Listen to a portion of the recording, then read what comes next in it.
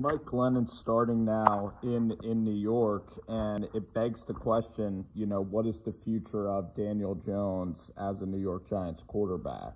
And, because the thing is, he's been injured a couple of years. He hasn't played in several games. And,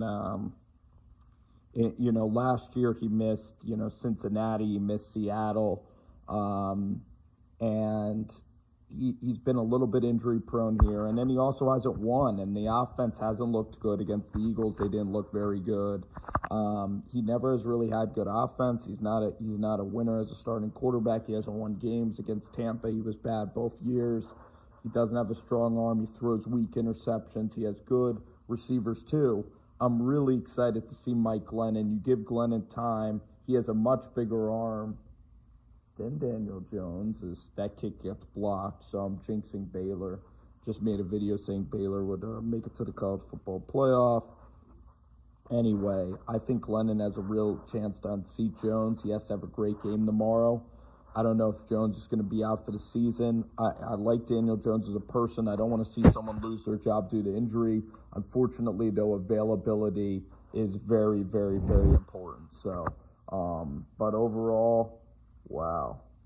Oklahoma State, what a big block field goal going to half. They're down 15, but, it begs the question, who's going to be the starter?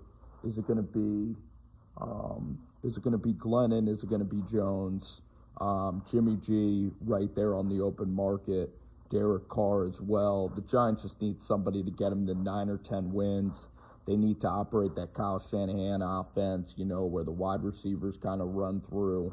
With a lot of jet motions, you put Tony on the edge. Tony can be Deebo Samuel.